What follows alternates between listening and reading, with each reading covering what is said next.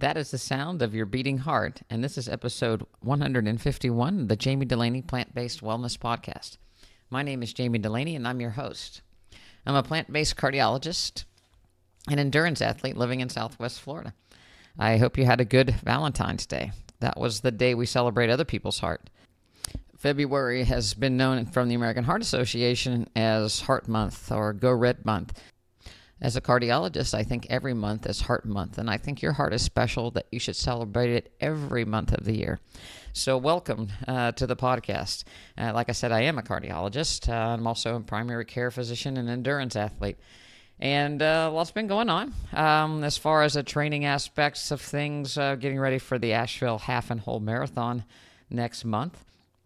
So that's coming along. Back to swimming in the pool. It's warmed up here in Florida, so that this runner in me is not afraid to get in the water at 60 degrees in the morning. I know everybody feels sorry for me, but it's just the way it is. So swimming is coming back. I swim 2 days a week, and I run the other days. Run with 2 German Shepherds in the mornings, and then take another loop without them if I want to go longer. They run about 6 miles during these temperatures in Florida. When it gets a little hotter, they run a little less because it's a little tough even in the early morning hours, and I don't want to get their feet in the concrete and all that other kind of stuff for the heat, but they do a really good job. They're great company to run with, and they're good motivators too, because I know that they want to run, and they're ready to go in the morning. So it's an easy way for me to get out the door because I know that they want to go so bad. Continue to do a little weight training, a little yoga, a little stretching, and to try to get ready for those hills of Asheville, since we're living here in Florida. But yeah, it's going okay. The backyard garden is going fabulous. The tower garden and tomatoes and kale and lettuce are doing really, really good. I hope to have tomatoes soon. They're little green ones hanging everywhere. We also have some green tomatoes in our raised beds and some peppers. And the funny thing, we threw our compost out into our raised bed, and now we're getting all kind of mystery vegetables coming up. So we'll see how they do. Mango trees are in full bloom. We had a little bit of a frost, and I was afraid we lost a lot of trees, but everything's coming back and greening up and getting new leaves. So we're excited that we're probably going to have mangoes and avocados this year. So and lemon trees too. So that should be a good year for fruit here in Port Charlotte. Dr. Barnard was down in our area to an event in Fort Myers, and we went down and heard him talk about his new book about the cheese addiction. Then we promptly went to an Italian restaurant and had to fight off cheese from everything. But we did manage to get a salad without cheese and a pizza without cheese, so it was a good evening. We're gearing up for our 3rd annual Charlotte County Plant-Based Nutrition Conference. It starts on March 23rd with private consultations with myself and Addie, as well as yoga sessions. Tim Marie Hagenberger will also be available for private nutrition consults. So get your tickets for those. And then on March 24th, is our day-long lecture. Doug Lai will be our featured speaker from True North Health. He'll speak about the pleasure trap. And so if you haven't heard him, he gives a great talk. He'll be available for the day for questions and answers. I'll be speaking as well as Addie Dulaney Meinerch, my registered dietitian, and Tim Marie Hagenberger. And we'll have cooking demonstrations. It'll be a fabulous plant-based breakfast and lunch. So I hope y'all come and join us. It's a great day to sit around and be motivated by people around you, meet new plant-based people. Oftentimes, people complain that they live in isolation because they don't have anybody supporting them. And conferences like this that are day-long are great avenues to meet people and socialize and be in a room where you're not judged and there's no vegan police, and everything is great. So check it out on the website, drdulaney.com, where you can get more information about the conference and get your tickets right there with a link to Eventbrite. So I hope to see you there. Again, get your tickets soon. They are running out. We have to kind of cut it off here in the first part of March. So we can get a head count for the chefs, because we want everything fresh and organic, and want to make it a very, very special day for everybody. This was the first full week in our new nutrition education kitchen in my office. It was fabulous not to have to drag coolers to an offsite location and have the cleanup and everything. It's just great being in the room. We're able to video the cooking demos so that we can put them up on our private membership page. And we're putting the audio up as well of the lectures. And it just makes it so much easier since we don't have to drag everything everywhere we go. Because it was Valentine's week, it was chocolate mousse week in our test kitchen. So we made chocolate mousse for all 3 classes with black beans and cacao powder. So it was, and a few other ingredients. But it was great. We served them with fresh strawberries and fresh mint from my backyard. So that was fun to have. Usually the last class of our 6-week sessions, our dessert night, we kind of call them graduation classes. And we sum up what's been learned in each of the classes. We have a beginning class that learn about the basic science supporting plant-based nutrition.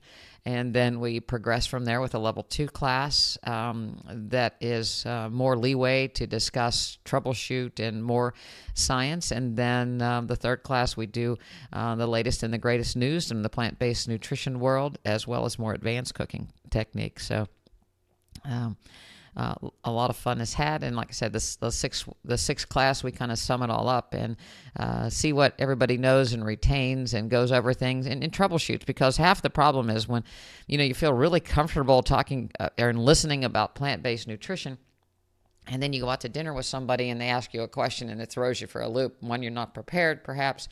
You didn't see it coming, and they catch you off guard, and 2, you might just not have a complete idea. You know when you heard it that it was this is something really good for you, but you're not quite sure of the why and the how and the science.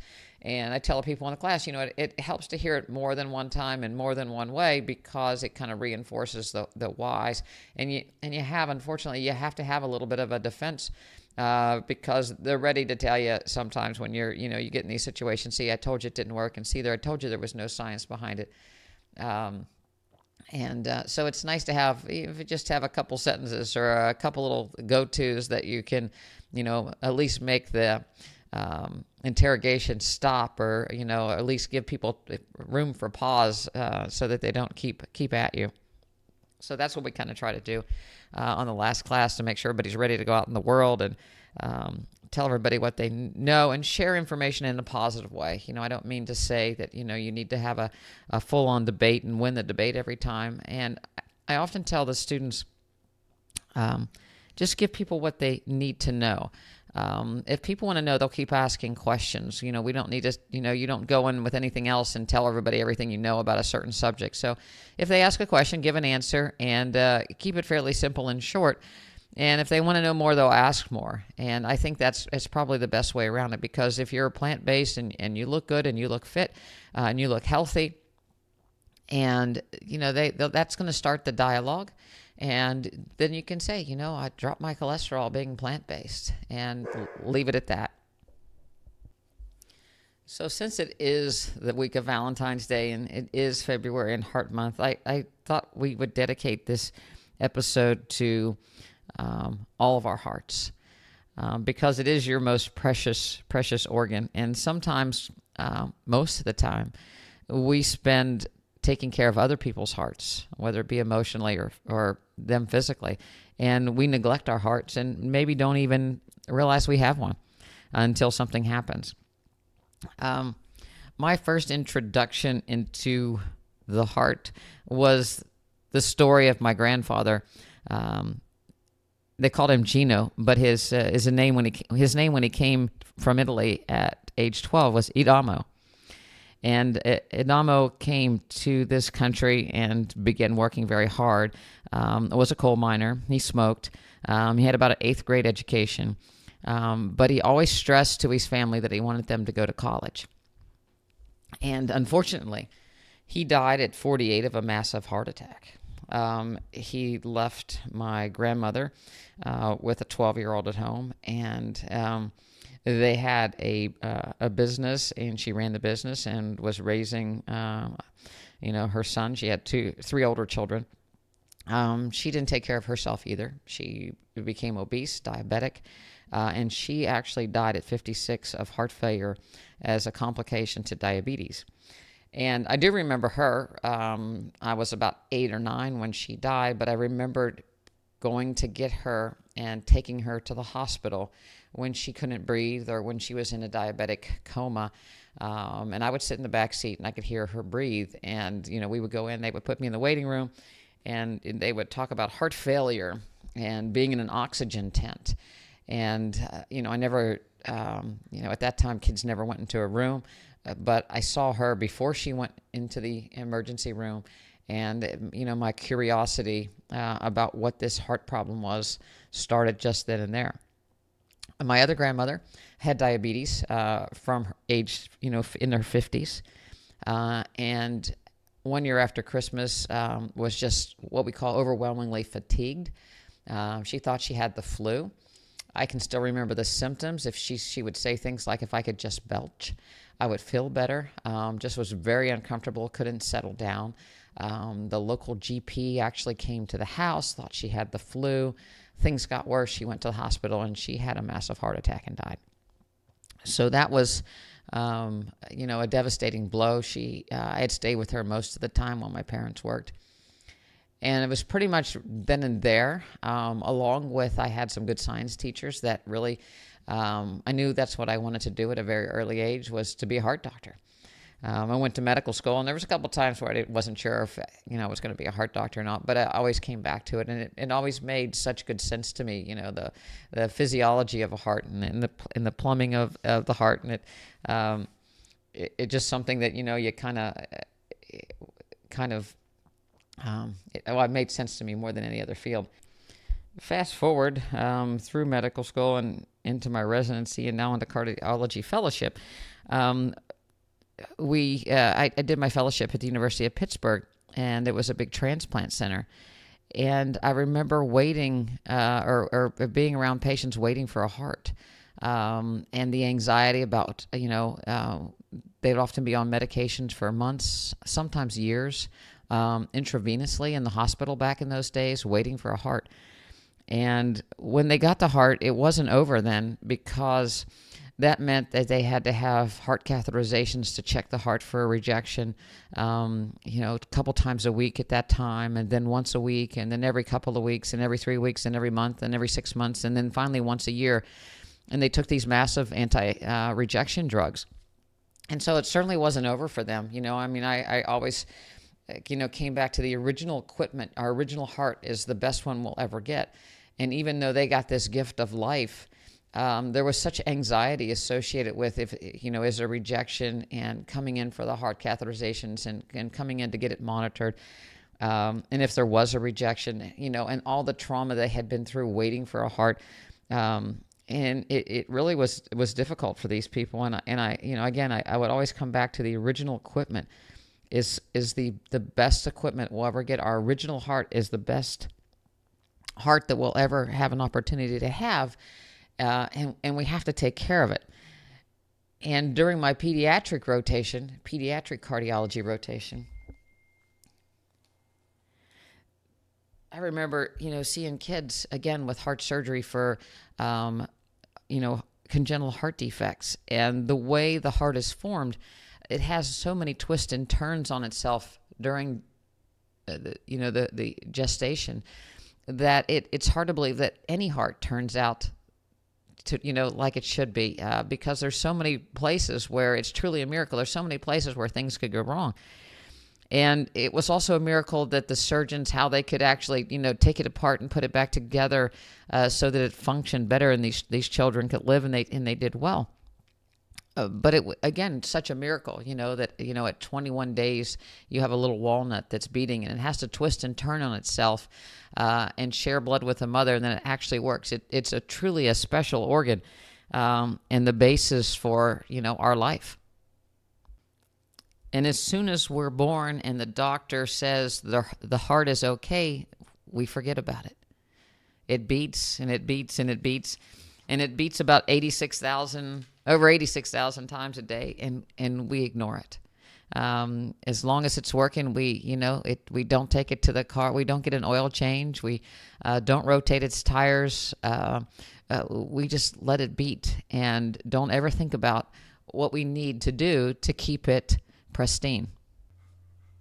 So, how do you take care of your heart? And what can go wrong with your heart? And so let's take a little look at science for a second. First of all, the coronary arteries I like to describe as strings on top of a football. So if your heart's more shaped like a football, it's long and oblong, and the coronary arteries sit on top, and they actually nourish the heart with blood. So your heart actually has to pump the blood out of it into the aorta, where the first vessels that come off of your aorta are the coronary arteries. And so it pumps, and the blood goes to feed itself first. You can use that as a metaphor. You need to take care of yourself first before you can take care of others. But anyway, we supply our own blood flow to our heart, and it provides oxygen and nutrients. And then the blood continues up the aorta and to the rest of the body with freshly oxygenated blood. So if you have vascular disease, starting with high blood pressure, the cells, that single cell lining, the endothelial cell that you've all heard Dr. Esselstyn talk about, as well as I've talked about, it becomes abnormal. It becomes lumpy and bumpy. It becomes like a road that has potholes in it. It becomes like a drain that has soap scum in it. And the blood can't get to where it's going easily. And so the heart has to put more pressure out or generate more pressure to push the blood through these abnormal blood vessels. And when that endothelial cell layer becomes dysfunctional, it no longer secretes the nitric oxide to help it dilate when it needs to be.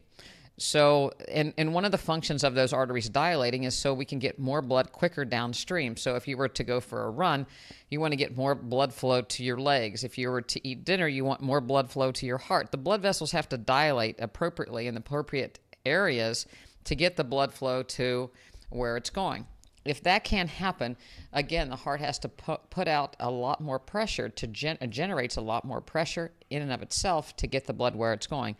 So that in turn backs up and causes that heart muscle to get thickened.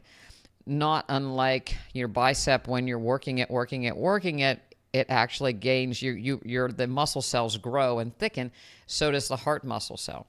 Well, the problem with the heart muscle cell becoming very thick is that it's harder for those blood vessels that sit on top of the heart to actually feed it nutrients. So not only do the arteries sit on top of the heart, but then they send little branches, like little roots, down into the heart muscle to get the nutrients to where they need to go. So if that heart muscle is very thick, it's harder to get the nutrients because they have to go further in because the muscle's thick. It also is, those little vessels are becoming squeezed. So now the heart has to generate more pressure just to get oxygen and nutrients to itself. So again, we're working, as time goes on, we're working harder and harder to get these, this blood flow to where it's going. This didn't start at 50 or 55 or 60. It started at 30.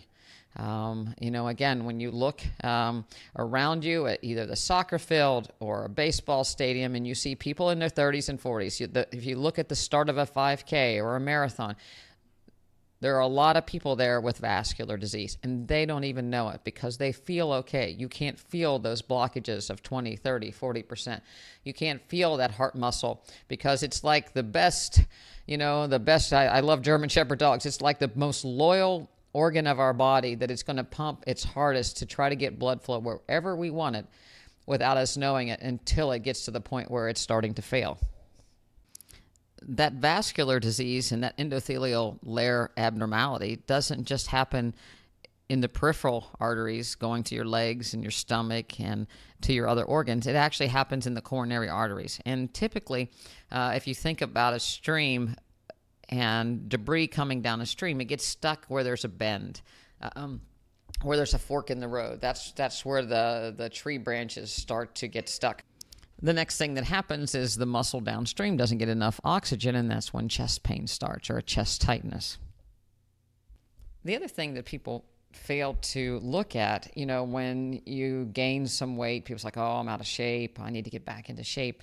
But it's really hard on your heart to be overweight because adipose tissue is very vascular. There's a tremendous amount of blood supply. If you've ever had any surgeries or cut yourself in some place that you're carrying extra weight, there's a tremendous amount of bleeding. So your heart actually has to pump blood to every cell that you have and to the most distal aspects of your whole body. So carrying around extra weight means that you have a lot more little blood vessel channels that have grown in, and you're having to supply those areas with blood. Again, it puts more stress on your heart. People don't realize it, but when you're overweight, you also carry more muscle because you have to move that mass around. And so, again, you have more blood vessels to the muscles, more vascular supply. And again, that also causes a strain on the heart.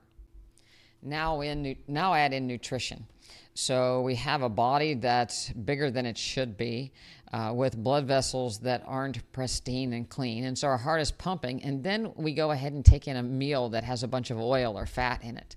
And then we have this constriction of the arteries and this inflammation that we have to clear. So it again adds more stress onto the heart. And the reality of it is that's why more heart attacks occur in the night and the wee hours, because your body's trying to metabolize all that you've taken in the day and the night before. And your heart is working so hard to clear and move blood flow through these arteries that are constricted down. And when we eat salty food, you retain water, so you have more volume for your heart to move around. And when you're up on your feet during the day, that volume and gravity, it pushes out into your ankles, and people's feet swell and their legs swell and their hands swell, and they actually have more blood in more fluid in their tissues because of gravity everywhere. And when you lay down at night, you start to resorb all that water back into the bloodstream. And again, now the heart has to pump all that around, and that's where the stress of the heart at night becomes such a difficult problem. And people, you'll hear things that people wake up and they can't lay down because they can't breathe, or they have to sit on the side of the bed. That's a sign of heart failure. So the first warning light to come on for your heart is a blood pressure issue. When your blood pressure starts to go up, you know that you're adding extra work on your heart. The next thing, obviously, when your weight goes up, you know you're adding stress onto your heart. People don't see that as an indicator. It's more of a yellow light than the big red light that something is dreadfully going wrong. And then people start to have the symptoms. So when they exert themselves, they get short of breath, or again, they note swelling in their feet or their ankles, or bloating in their clothes are too tight. And then the next thing that happens is usually fatigue, because again, your heart's not getting the oxygen to your tissues and to your brain. So this is overwhelming fatigue type of situation. More tired when you do less. And then there's a shortness of breath when you do things, and there can be a chest pressure when you do things, and then it goes away when you rest, because what happens is that when you exert yourself, your coronary arteries, your heart demands more blood, and it can't get there. And so you get chest discomfort. It's your warning light to stop and slow down, and then the discomfort goes away. These are all lights that nobody pays attention to until it gets somebody that become very diaphoretic and short of breath, and then that could be actually an acute heart attack, and then they present to the emergency room. So you don't want to you obviously don't want to let it get there and get that far. But the scary part about it is that it doesn't necessarily progress. A little shorter breath, a little fatigue, a little bit of jaw discomfort, because your jaws, some of the nerves are similar, so you can get jaw pain as an anginal or a chest pain equivalent. It doesn't have to necessarily happen in a gradual progression. It can be all at once. A blockage in the arteries in the heart can go from 20% one day to 100% the next day in a matter of hours. If a plaque, and what typically happens is that plaque or that blockage ruptures. Cholesterol is like little crystals that are very, very sharp and can actually puncture the top of that plaque, and then a blood clot forms, and that's when a heart attack occurs. So just saying that, well, I don't have chest pain now and everything's great, is not necessarily It's certainly not an accurate statement. So, when people come into the office with a spouse and they say, well, it's okay for them to be on the diet because they have problems, but I don't have problems. They don't know if they have problems or not. And typically when I look at them, I can see the problems. I can see that they're overweight. I can see that their legs are swollen. I can see that they're breathing abnormally. But just because they haven't had a doctor diagnose it, they assume that they're perfectly healthy. I heard an interview with a guy, and he's like, people just need to look in the mirror, because if you look in the mirror, you can say, hey, do I look okay? It's not. Take a really good look in the mirror to see whether or not you're carrying extra weight. Are your legs swollen? What's your color look like? Does it look like that brown piece of meat that you had last night? So look in the mirror, and you can see a lot of things. So how do we go about fixing it once it's broken? If it's the big one, where that you have chest discomfort at rest and you're sweaty and you're sick at your stomach, you need to call 911. That needs to be fixed mechanically.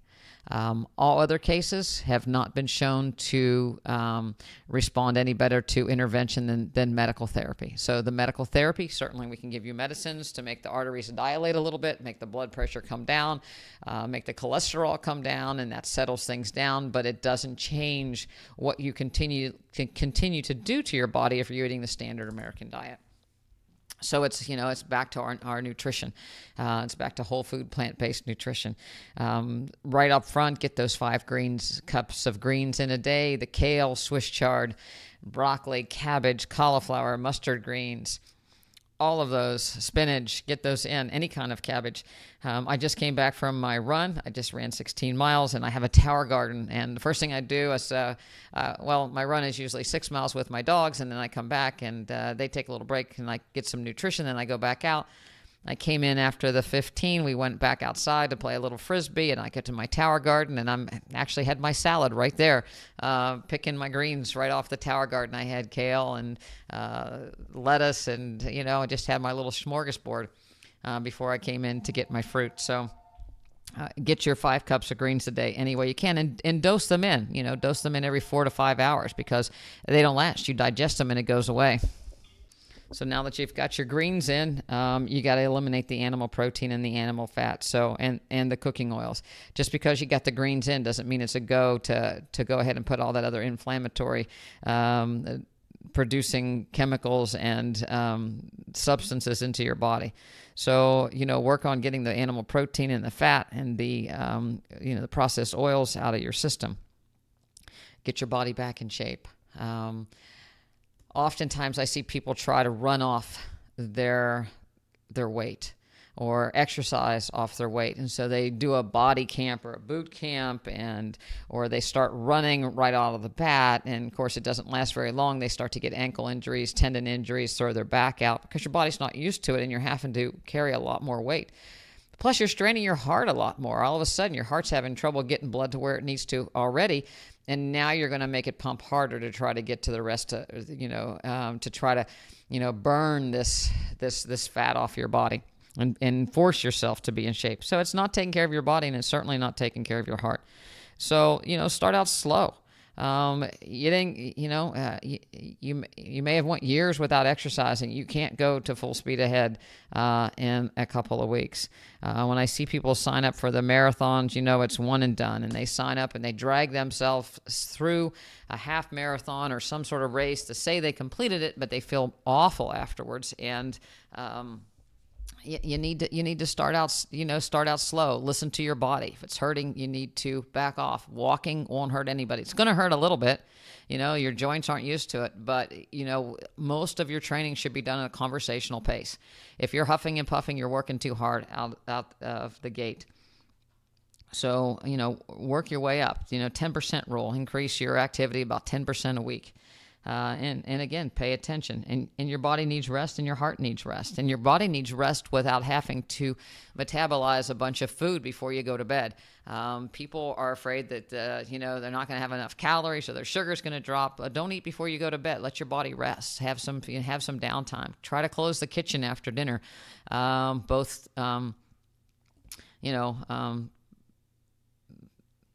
always, mentally as well as physically. Don't go back in there. Shut it down so your body can rest.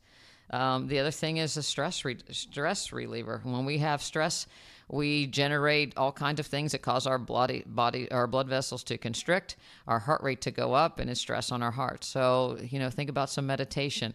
Again, walking without anything, just listening, and it's a great way to solve problems, just to go out for a walk. And learn to sit and meditate, and learn to sit and just be quiet. We are so addicted to our social media devices that we have to look at them every second. Try to just stand and, or just sit for a little bit without looking at social media. There's lots of songs about the heart and breaking, having a broken heart.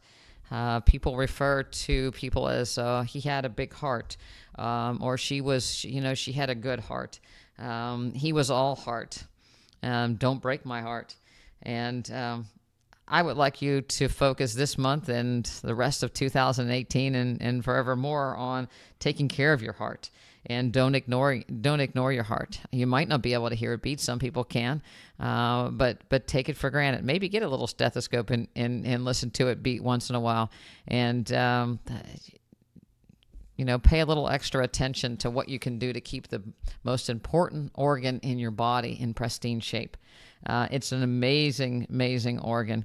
It's the first thing that starts to beat, and it's the last thing that's the last thing to go. So really do try to take care of it, because the original equipment is the best equipment. And once you start repairing it with little pieces of metal here and there, and drugs that change the way your body and your heart beats, it's never quite the same. So, really take good care of your heart. I can't, and if you do all the steps that you need to do to take care of your heart, the rest of your body will be in good shape as well. So, I hope that, you pay a little attention, and, I also hope that you check out the website at drdulaney.com. It's DOCTORDULANEY. We have a nice little video up there about our 3rd annual Charlotte County Plant-Based Nutrition Conference. Dr. Doug Lyle from True North is going to be speaking on the pleasure trap. Dr. Timmery Hagenberger, who's a registered dietitian from Consumnes College in Sacramento, will be speaking on brain health. Addie Dulaney Meinerich will be speaking on omega-3 fatty acids. I'll be speaking on the gut microbe and how it relates to various other organs. We'll have a cooking demonstration. You'll have a wonderful breakfast and lunch. We've met with the chef. We have the menu planned. It's just going to be a great day. It's a great facility. If you're out of town, come in early, because the day before we can meet. I'm doing private consultations. There's a few left with me. There's a few left with Addie and Tim Marie, so get those before they're gone. We're also doing 2 yoga sections, a chair yoga and a gentle yoga. So, sign up for those the day before. There's plenty to do in this area today. It is, in the 80s. There's not a cloud in the sky. It's just a beautiful time of year here in Florida. So come down and join us. It's the best time of year here in Florida. If you wait until June, you have to deal with a little humidity. But right now, we still have cool nights and cooler mornings, but the sun comes out very early, and it's just a great place to be. Look at our website also for our programs. You don't have to be in Port Charlotte or Punta Gorda to be a member of our practice. There's a lot of things we can do by Skype and telephone. And the website that we have developed for our members is becoming more and more extensive. We're doing videos of the cooking demonstrations on a weekly basis, audios of the presentations, and other slide presentations are there. We're doing 2 newsletters a month now with recipes and information on the science and what's happening in plant-based nutrition. So there's a lot of information there. Addie's available to speak to you, my registered dietitian. on all the programs. So you can do consultations just with Addie. You can do consultations with Addie and have access to all our website material, as well as a private website, or a private Facebook page. You can do an online level 2 program where we both speak to you on a monthly basis, and you have unlimited email and access to us, as well as the information online. And then we have our full membership where you have 24-hour access to me for all your healthcare needs. We review all of your medicines, and I can direct your healthcare from afar. You may need to see somebody, but we can know each other very well and support you on getting you off of your medications. And that's, the most important part, is to be able to help you to become healthy and to move in a safe way and to get off your medications in a safe way. Some of these medications can't be just cold turkeyed off of. So it really needs somebody that's, that's familiar with the interactions of medications so that we can back these things off safely. And I can't say enough about having support, especially if you're in a situation where your family's not quite on board. This is a great way to, have a social network of support in your journey of becoming plant-based. And as you become plant-based and become the lighthouse for your family, then they'll come on, because you have to remember that they have access to all this website material when you come on. So they'll start to see it, and it'll start to drift in. And, the more you see it and the more you hear it, and the more different ways that you can see just how great plant-based nutrition is for achieving optimal health and wellness, the better. It's nice to see the Olympics. We have some vegan athletes, and that, people are eating better, and it's just more and more places. More professional athletes are becoming plant-based, and it's just very fun to be a part of a movement that is growing so fast, that allows us to take back our health and wellness, and to be able to enjoy life, well into your 90s and perhaps 100s. Who knows? So on this, I guess, post-Valentine's Day week, but certainly Heart Month, I wish you and your heart all the best, and to be plant strong, and to beat strong, and to beat regular, and take good care of your heart. It's the seat of your soul.